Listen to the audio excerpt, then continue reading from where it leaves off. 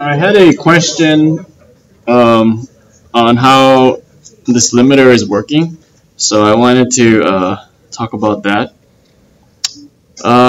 So the question was, if there is a 5-volt DC source here in the circuit, how come my output voltage is not always going to be something over 5 volts?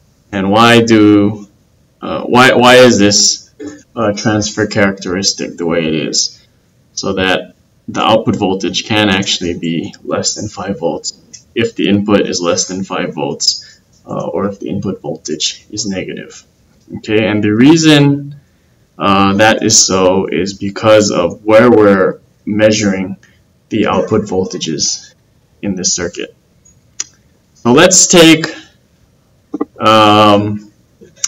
the simplest case, and let's say that my input voltage is going to be 0. Okay, so I'll set this to 0. So that means that this point in my circuit, this node down here, let's call this ground. Okay, and what's the voltage now at this point in my circuit? Yeah, this should be 0 volts here.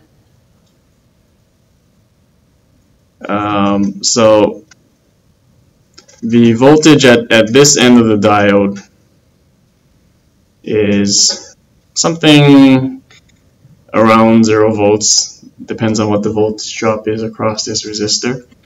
And the voltage at this end of the diode is 5 volts. So the diode is under what bias condition? Probably reverse bias. Okay, so there's no current going through the diode. So that means that there's no current through the resistor either.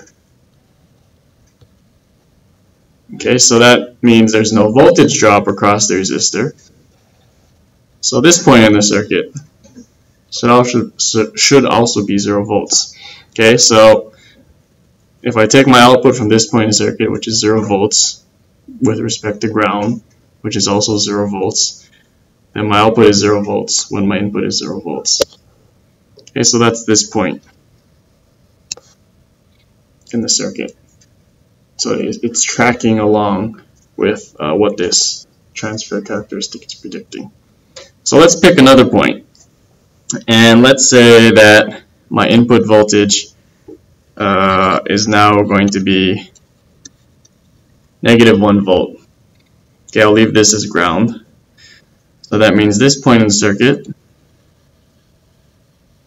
is -1 volt. What's the bias condition on the diode now?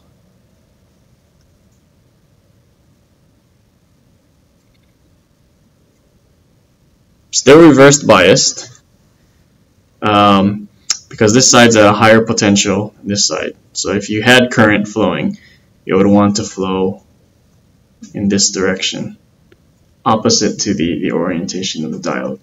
So this is reversed bias. In fact, it's more strongly in reverse bias, because now this side of the diode is at an even more of a negative potential.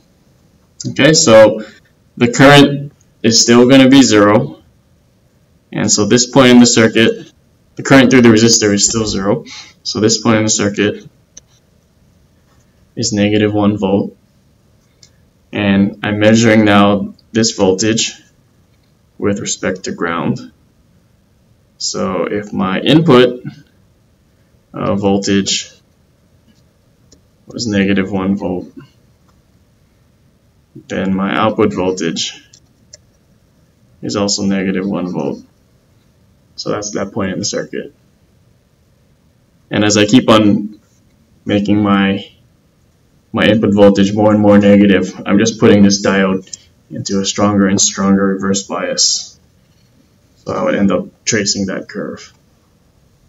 Okay, and then if I go forward, that's going back to that 0 case that we had. Okay, let's try another point. So let's say I have an input voltage of 2.5 volts. Let me erase some of this stuff.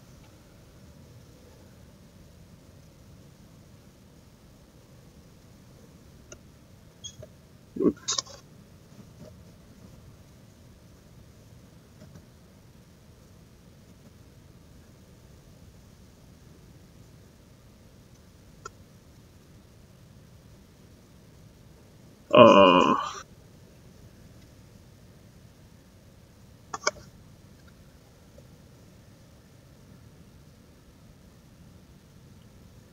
Sorry.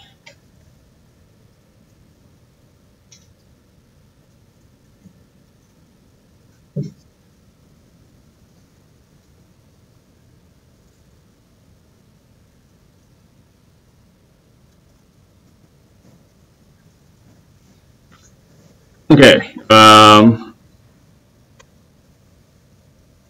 So we're setting our input voltage to 2.5 volts. Okay, so that means this point in the circuit is 2.5 volts, positive 2.5 volts. What's the bias condition on the diode going to be now? Still reverse bias, less reverse bias than when we had a negative input voltage.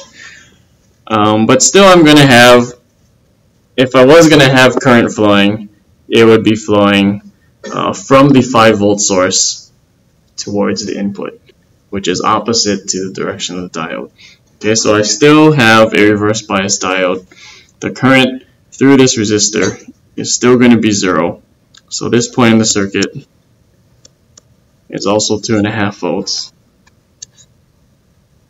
And so my output voltage will be 2.5 volts. Okay, so we trace this part of the curve. We're still following that curve. And then we will keep on tracing that curve. When we get to 5 volts, so now if this is 5 volts, now we start getting to the point where our diode is going to start turning on.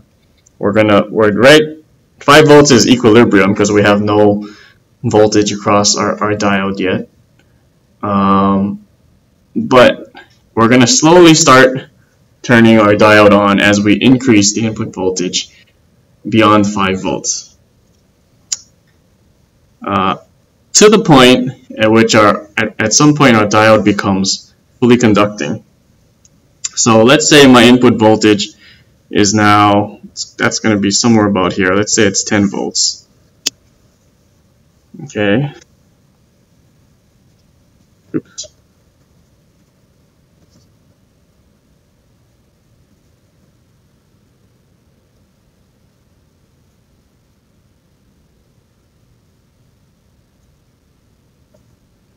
Okay, so if my input voltage is 10 volts,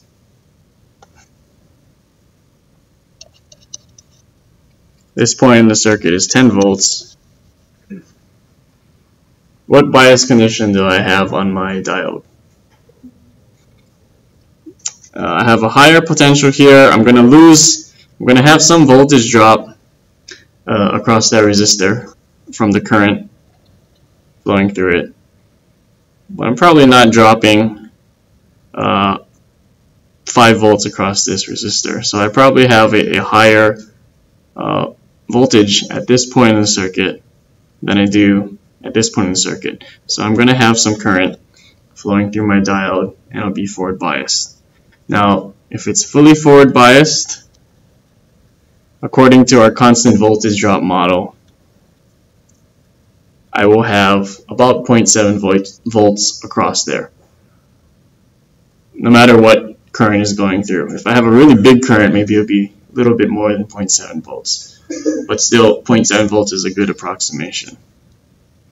Okay, so if that's the case, then what is the voltage at this point in the circuit?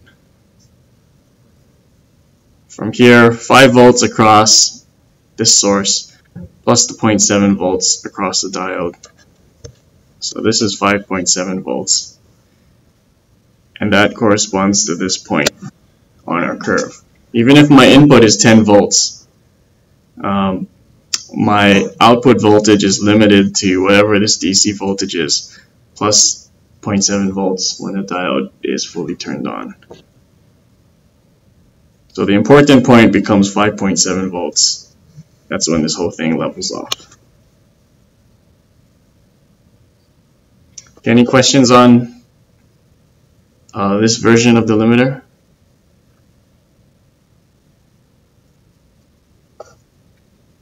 Okay. If not, then we are done talking about diodes. So we are going to move on to our next topic.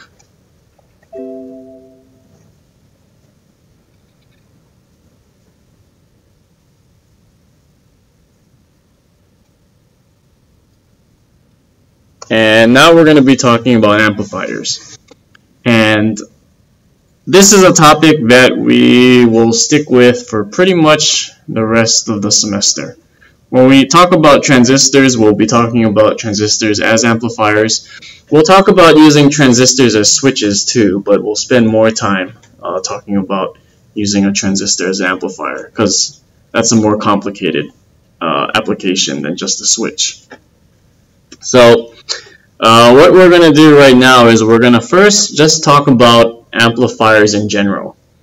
So this can apply to any kind of amplifier, and then we'll talk about specific types of amplifiers. So the next topic will be operational amplifiers, and then we'll talk about transistors and how transistors can be used as amplifiers. But first, let's go through amplifiers really generally. Okay, so for an amplifier, what's the purpose of the amplifier? Increase the input signal. And so what we're doing is we're going to take some small input signal and make it into a larger output signal. That is the purpose of an amplifier in our circuits. Why would we want to do that? Well, an example, and you'll be working on this in your lab, is an audio amplifier. So an audio amplifier, we want to power a speaker. So if we look at the block diagram of where this amplifier fits into an audio system, if you had a radio, you're receiving the radio waves from the radio station, and that is a low voltage, low current signal. It's just coming in over the air. I didn't draw the receiver part here, but once you receive that signal and have it inside your electronics, you need to be able to boost that signal so you can actually do something useful with it. So once you receive the radio waves, you can amplify the voltage of that signal. Then you usually are going to amplify the current of that signal as well. And then you're going to send it to your speakers. And that's where the amplifiers fit into the block diagram of a radio. This block diagram is a little outdated maybe, because anyone still have a CD player? Only one person? 2 people? Okay, so let's replace this by digital audio file. So when you decode that digital audio file, it's still a low voltage signal. So you need to send that same kind of thing. You send it to an amplifier. This one is going to amplify voltage. Then you have a power amplifier. It's called a power amplifier because we're using P equals VI, but really the purpose of this amplifier is to amplify current. And then you send it to your speakers. Why do you need to amplify current before? If you already amplified voltage, why do you need to to amplify current before you send it to the speakers. Yes, in order to make the speaker work. How does the speaker work? It vibrates air, but how do you get the speaker to move to vibrate the air? It's an electromagnet. So you have a coil in your speaker, and you have a magnet, and you use magnetic force to produce a vibration at whatever frequency your music's at, and that vibration oscillates the air, and you get your audio out of your speaker. But because it's an electromagnet, it uses a lot of current. So just having a high voltage is not good enough. You also need a lot of current. The bigger your speakers, the more current you need. Anyway, so that's why you're not only amplifying voltage, you're amplifying current, and it's called a power amplifier because if you amplify current here, then you're amplifying the power, the total power that you're sending to the speaker as well. Okay, so we have some specific requirements that we want our amplifiers to satisfy. The main requirement that we have is that our amplifiers are linear amplifiers. So what that means from a mathematical point of view is, here's my amplifier. If I have some input signal into my amplifier, the output signal out of that amplifier is going to be that input signal multiplied by some factor. And we use A here as the gain of the amplifier. Okay, so it's the input multiplied just by some factor, which is the gain, and that's what the output is going to be. So in other words, visually, if I look at the input signal and say it's a sinusoid with a certain frequency, the output of my amplifier, if I'm just multiplying that sinusoid by a gain factor, then what should that sinusoid look like? Yeah, same frequency, just with a larger amplitude. So this is what you would expect at the output of a linear amplifier. So let's look at a couple more visual examples. So these are my linear amplifiers. These are my inputs. Here's another sinusoid. So I get a sinusoid with the same frequency, just a bigger amplitude. It applies to other signals as well. So even if I had a sawtooth wave, I'm going to get the same shape of the wave, same frequency out, just a larger amplitude. Or if I had some arbitrary signal, then it's going to be that same signal, same frequency components, everything. It's just a larger amplitude. And that's what we expect out of our linear amplifiers. So what's a nonlinear amplifier? Well, if you looked at the output of your amplifier and it looks like this, so you have a gain factor times your input signal. This is your linear term. But then I also have a different gain factor multiplied by, say, the square of my input signal, and a third gain factor multiplied by the cube of my input signal. These are my nonlinear terms. Okay, so these terms are going to be outputs at different frequencies from my original input signal. And so this is going to be a nonlinear distortion, and I don't want that in my amplifiers. Because you can also imagine this, if this is an audio amplifier. Okay, so you put in a signal at a certain note, let's say a C note or something like that.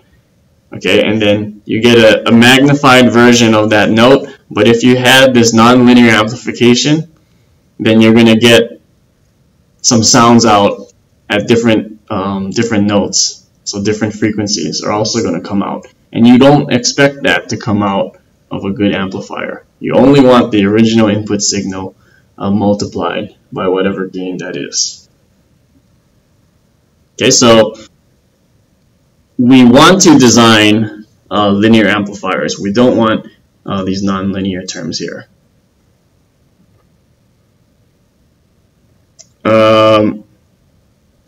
These are just the ways that we draw the amplifiers. So this is a 2-port amplifier, and this is the circuit symbol for it.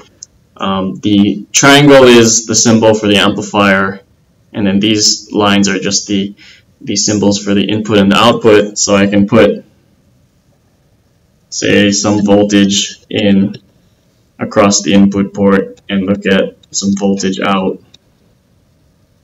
across the output port. That's the most general case of an amplifier. Usually you're going to have a common ground between the input and the output. So this is a way to represent that. And if you want to simplify that even further, then you don't even bother drawing the ground. You just assume the input and output have a common ground. And you'll see this symbol quite a lot in schematics, where you just have the input and the output. You don't bother drawing the complete port and the ground. Okay, so we'll be using these symbols a lot when we talk about amplifiers. Let's also look at gain a little bit more carefully. So that gain factor was how much the amplifier is multiplying the input signal by. So we can define different types of gain. So one of them would be voltage gain. So if I have an input voltage Vi of t and output voltage V naught of t, and my voltage gain, which is also written as that gain variable A with a subscript V, is just going to be the output voltage divided by the input voltage. I can also have current going into my amplifier and coming out of my amplifier. And so I can use that to define current gain. This will be a capital A with a sub I for current, and it's just the output current divided by the input current. And then I can also define power gain. So since it's power, you can just take the voltage times the current. The voltage gain times the current gain would give you the power gain, or you can do it knowing the output voltage and current divided by the input voltage and current.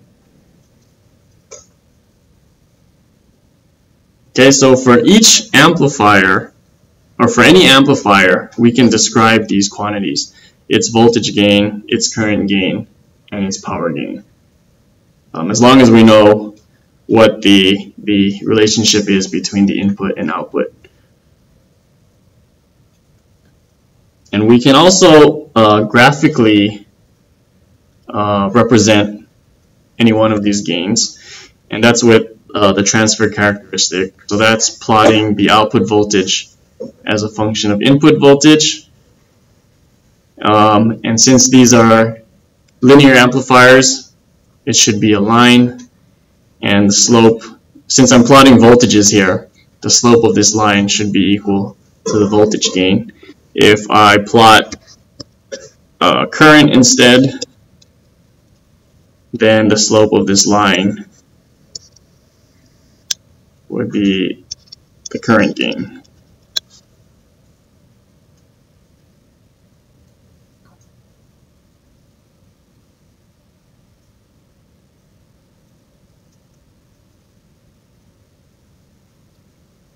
Any questions so far?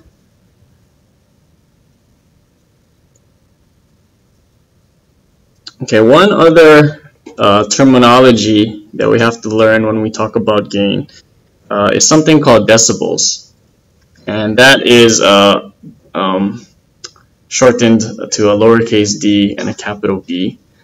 And this is a unit that is used to describe gain.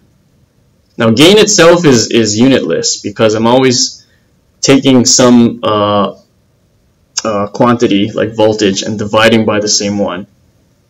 So it's volts divided by volts. So the gain is unitless. But once I convert it to decibels, it now has units again.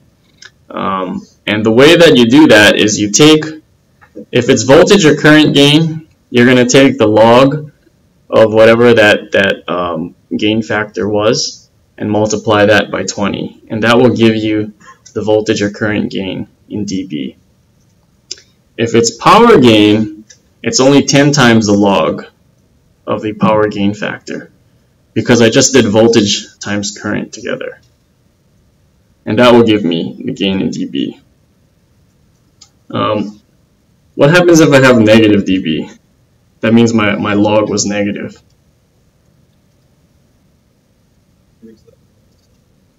That means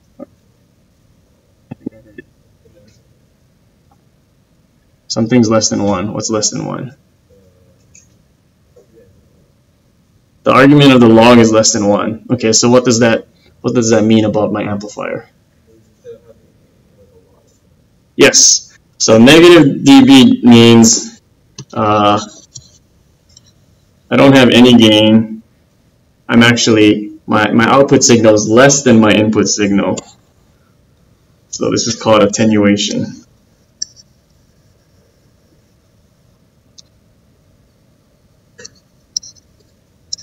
So my output signal.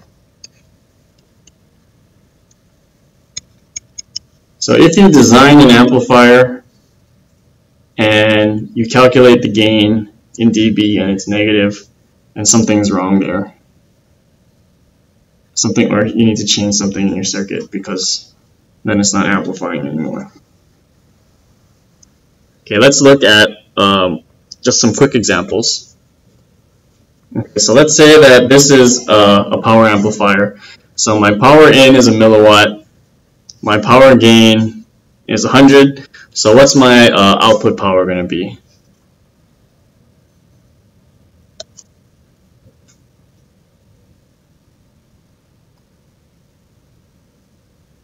How do I figure out the output?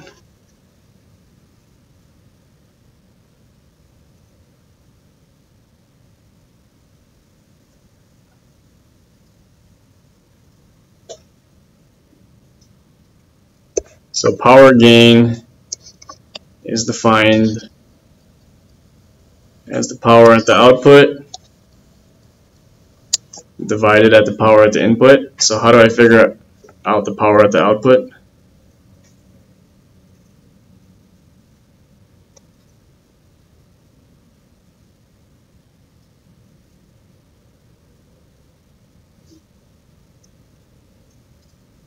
Something times gain. What times gain? So just do some algebra here. So the input power times my power gain is my output power. So 1 milliwatt times 100.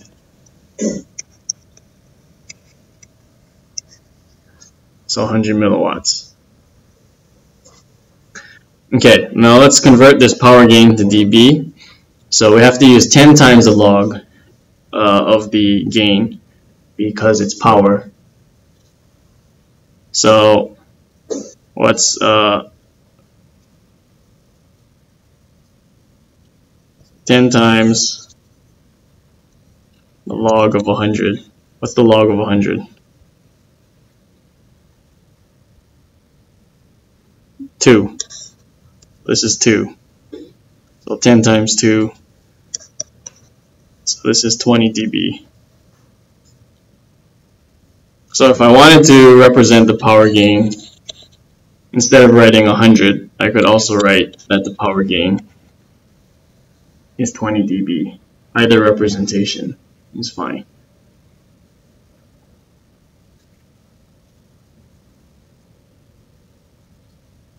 Any questions on this? Is this okay?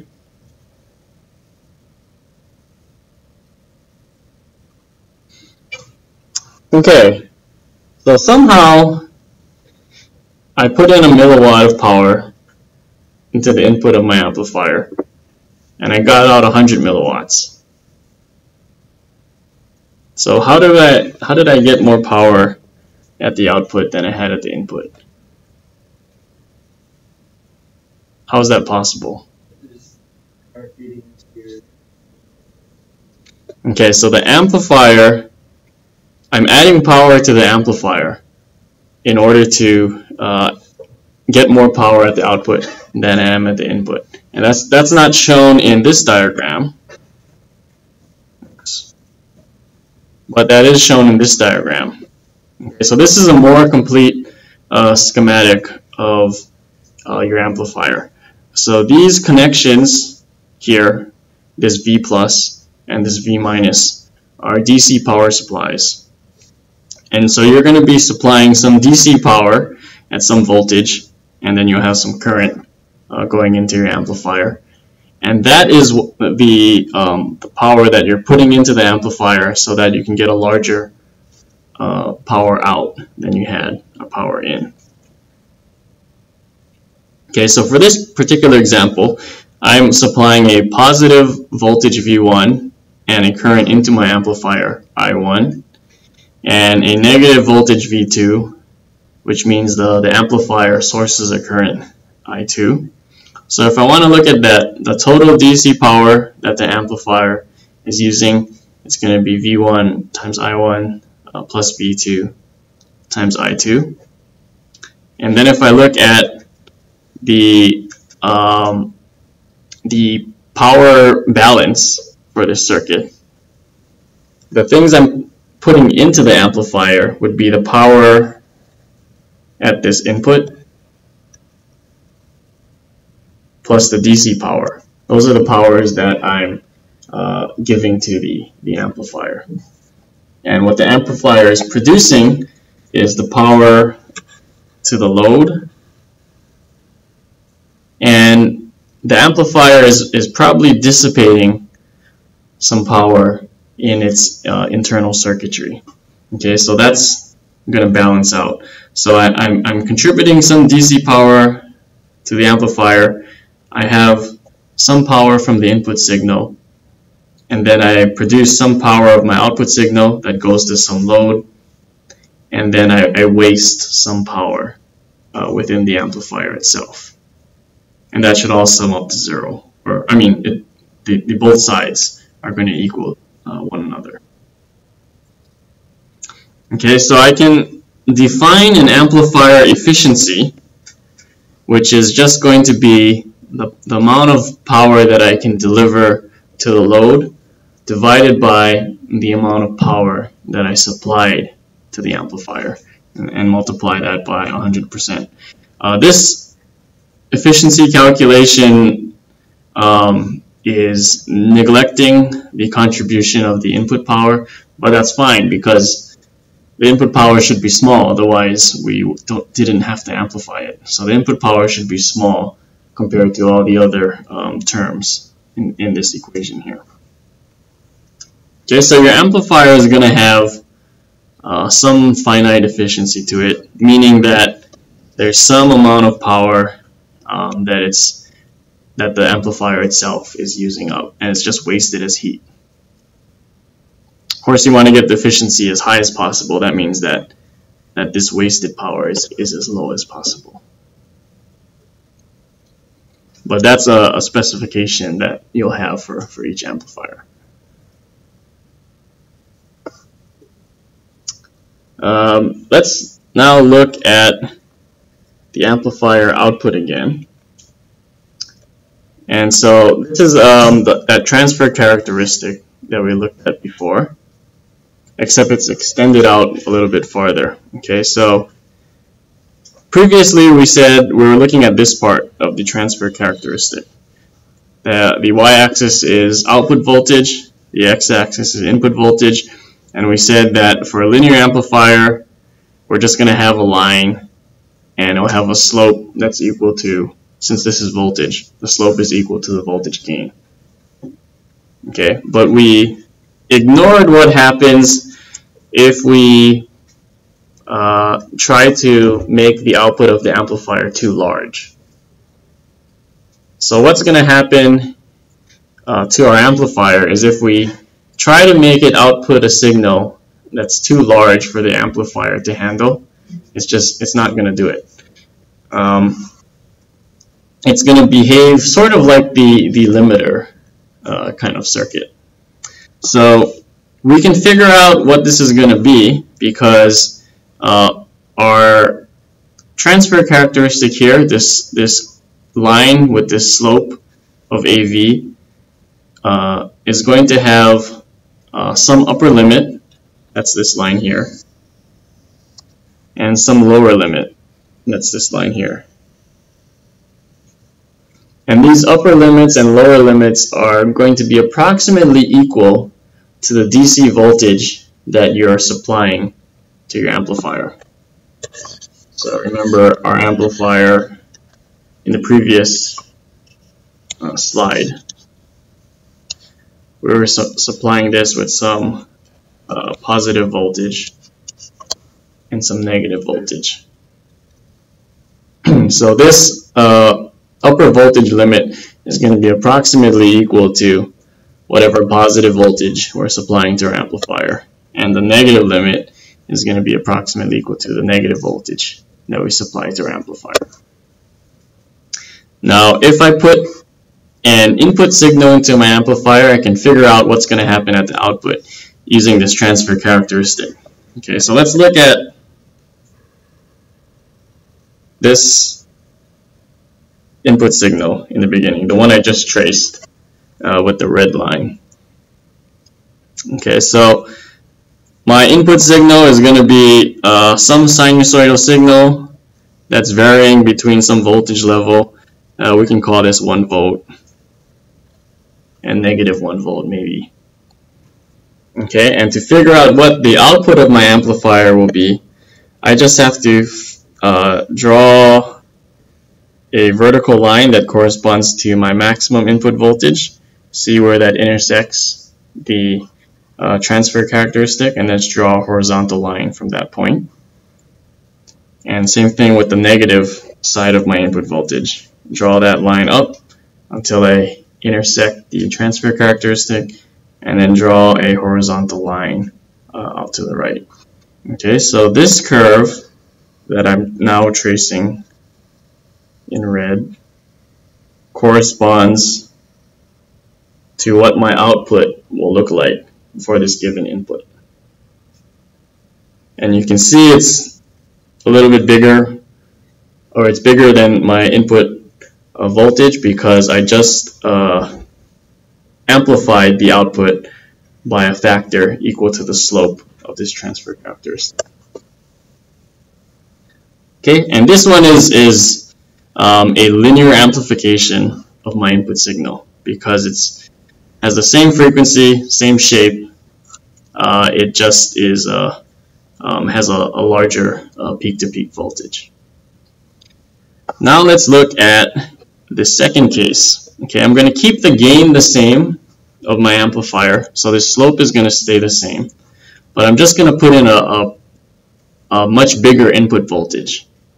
Okay, so that's going to be this curve that I'm tracing with the dashed red.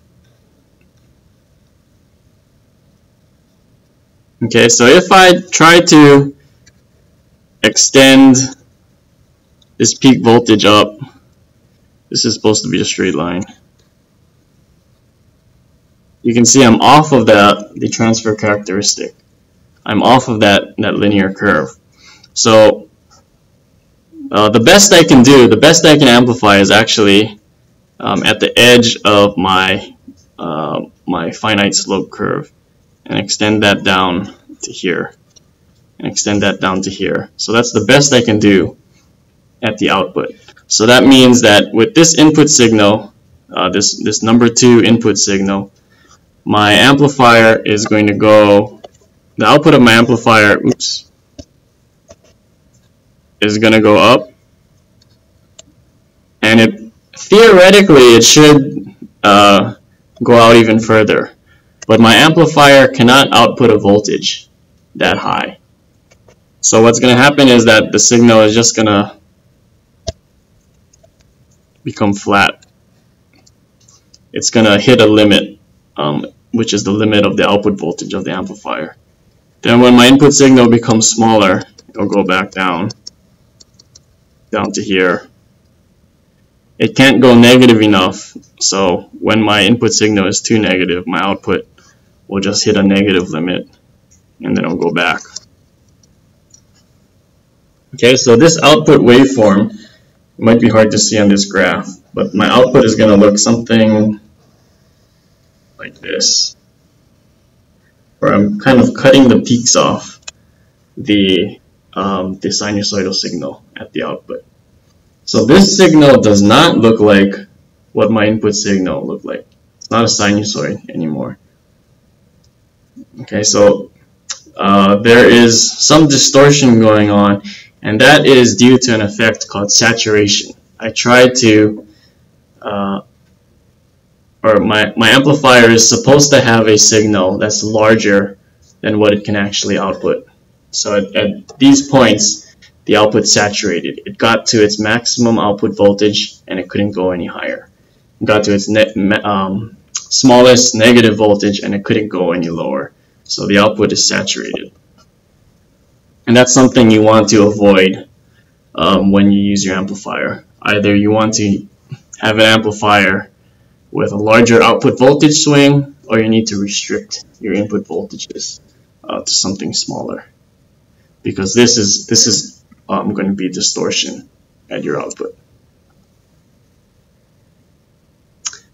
Okay, so this is an example of a transfer characteristic of an amplifier. But usually this is not what you're going to see. If you look at a more typical device, this is going to be a transfer characteristic where I don't get a linear slope until after my input voltage has increased quite a bit. And then I'm going to saturate again. So if I did the same thing and I put some small input signal varying from, let's say this is 1 volt to negative 1 volt. I'm intersecting this part of the transfer curve where there's no slope to it, so there's no gain. And so I'm not going to get any output at all on this amplifier. I have this section over here where I do have some slope that correspond to some voltage gain, but I can't get there with this input signal. So my amplifier is not working to amplify this input signal. And this is what will happen a lot in a real amplifier. For example, this could be a transfer characteristic of a transistor. But we can use transistors as amplifiers. So what we need to do is we need to do something called biasing. Oh, sorry, before I talk about biasing, another way to try to get amplification out of this is I just put a really big input signal in, so that part of my input signal starts to intersect the part of the curve that has some amplification. But then if I do that graphical approach and take the maximum point of my input, see where it intersects the curve, extend that out horizontally, then I need to take this point at the curve, which is the minimum output voltage that I can have, and extend that out. So I'm only amplifying this part of my input signal. And so my output just looks like this. I'm missing all of this information in my input signal. So my input signal was a sinusoid. My output definitely doesn't look like a sinusoid. So I'm getting distortion here as well. This is not linear amplification. So in order to get linear amplification out of this amplifier, I need to do something called biasing. And what biasing is going to do is it's going to allow the input signal to hit the part of the transfer characteristic where I have that nice linear slope, so I can get that linear amplification. Okay, so to do that, all I have to do is add a DC component to my input signal. So if my input signal now is not centered about 0, but is centered about this DC voltage of VI, and let's say I have my time varying input. Now it looks like this. Now when I draw my line from the maximum input voltage, it intersects the linear part of the curve, and I go out to the right.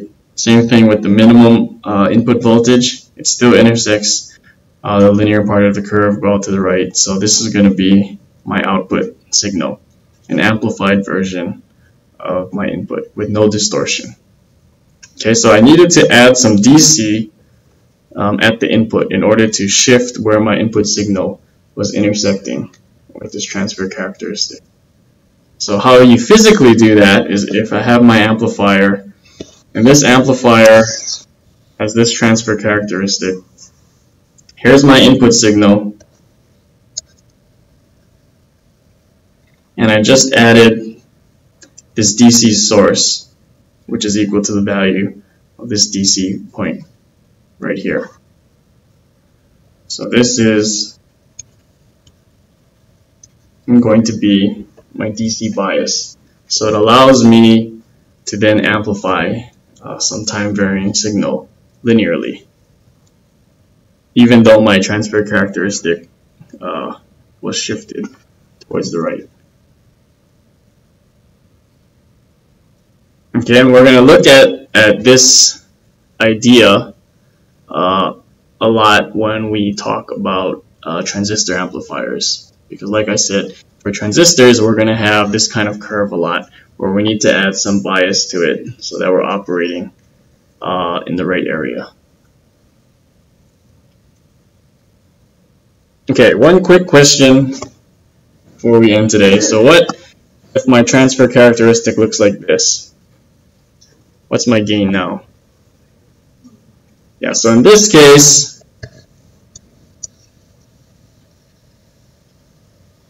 I have a negative gain. So does that mean I'm attenuating the signal? No. What does it mean? I'm flipping it. Can we put that into terms that we used in 213 or 211? Inverting it. So what does that mean about the phase of the signal?